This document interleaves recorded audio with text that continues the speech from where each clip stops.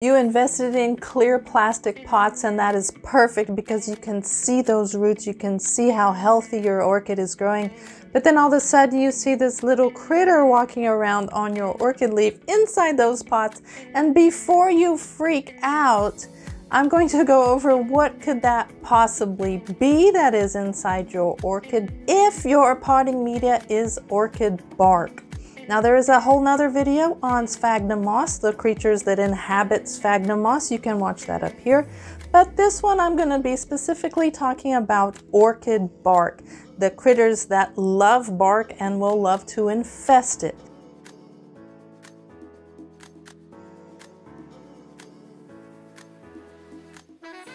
Hi, I'm Amanda Matthews, and thank you for watching this video at Orchideria, where I share my tips of how to grow orchids indoors.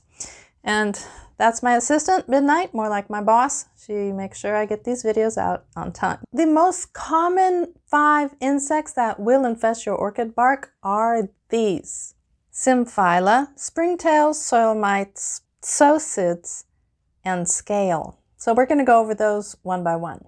Now these little creatures are incredibly fast. They will not be slow, and they will not be on the leaves or on the buds or flowers, blossoms. They will be strictly in the bark. That's because they love orchid bark. They love any kind of bark for that matter. Now their real name is this down here, which I will not start to pronounce, but they're easier known as symphyla or symphylan with an N at the end. What attracts these symphyla to your orchid bark is 2 things. First, they love to chew on tender roots, and they love to chew on fungus. So you might have a 50-50 chance here that your potting media is really good and your roots are nice and healthy. That's what attracted them. Or the other chance is that your potting media is very broken down and there is fungus inside your pot. So that is what is going to attract these symphyla to it, because they're going to chew on the fungus. Now, either way, they're not good to have in your pot. They are extremely hard to detect if you do not have a clear orchid pot, because there are no visible signs that your orchid has them except for the stunting.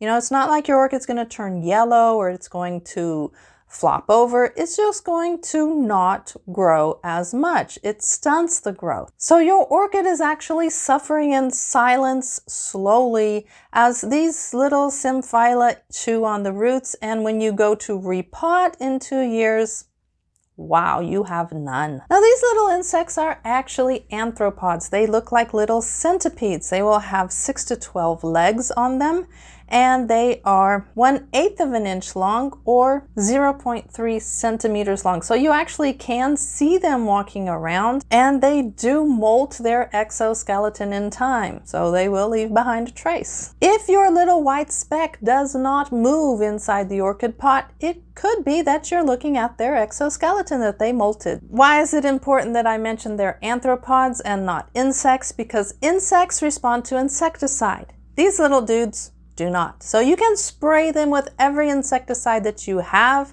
They will not respond. What they do respond though is to light. So put them in a bright light and it will kill them. They like the orchid bark because it's dark. And the other best method actually than putting them in bright light is repotting, because then you're going to get rid of them for once. You get rid of all the old bark where they hide and do all their daily activities in. You get rid of that, put new bark in, and you're done.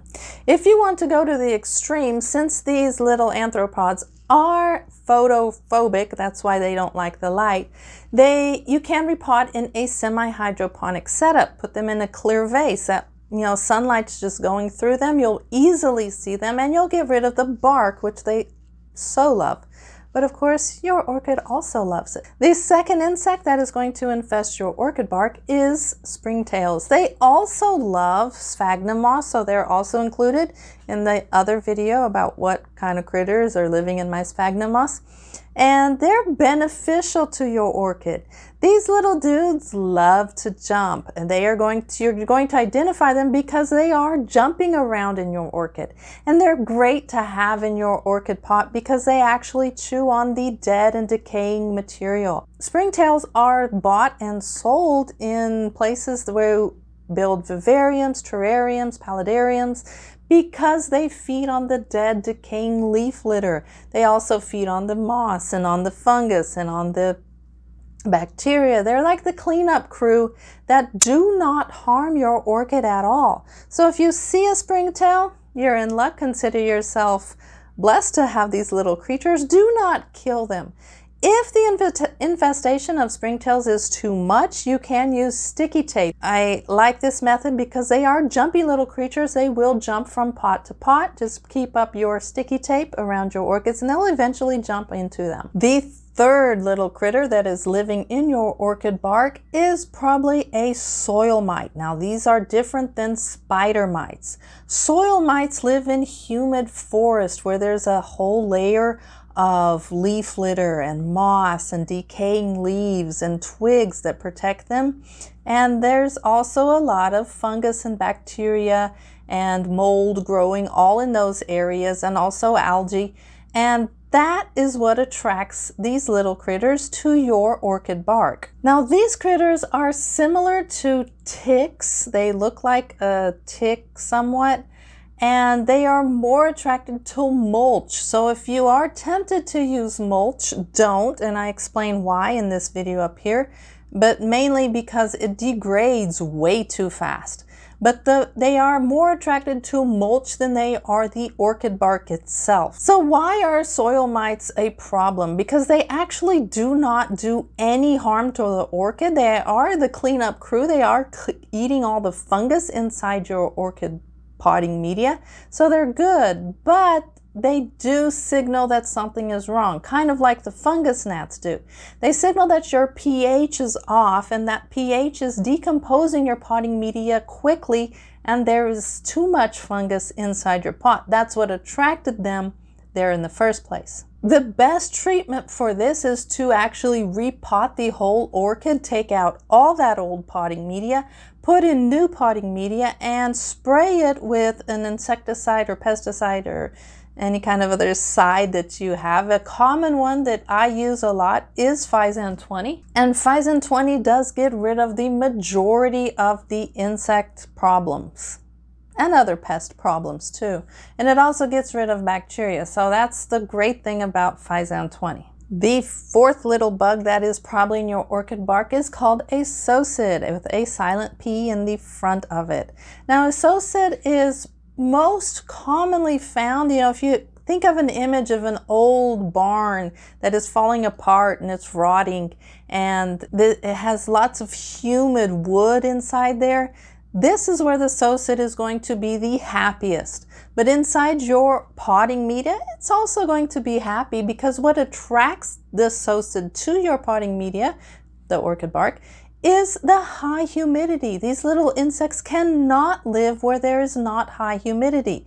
Now we can't take all the humidity out of your orchid because not only killing the psocid, it will kill your orchid too. So we have to treat it with something else. Now psocids are extremely small. They are 0.03 to 0.2 inches, which is 1 to 6 millimeters long. They are very, very tiny. So you probably won't see them walking around too much. And they are, as I said before, attract to old wood. Now, if you have your orchids indoors and do not place them outside in spring and summer, you might be wondering, how did I get this little critter in my pot? Well, one way is that if you moved into a new house, and lots of these houses that are made in wood will have psocids in them. And if that is the case, just relax, because in about 3 to 6 months, they will all die off because they cannot live in environments that are not humid. Now, these little critters can come in all kinds of colors: yellow, brown, white, pink, green. They blend in with whatever environment they are. They're not like chameleons, but they do have a whole bunch of array of colors. So how to get rid of them? The best treatment is just to repot. Now, if you are taking your orchid outside and bringing it back in, the best way to do this before you bring them back in for the winter is to actually not water them for 4 days. Now, some orchids can take a hit. Most orchids do not. They can withstand 4 days without water. The psocids cannot. So that is why they will die off. And they're very easy to kill. Just take away their humidity and they die. The fifth insect is the hardest to get rid of. Scale.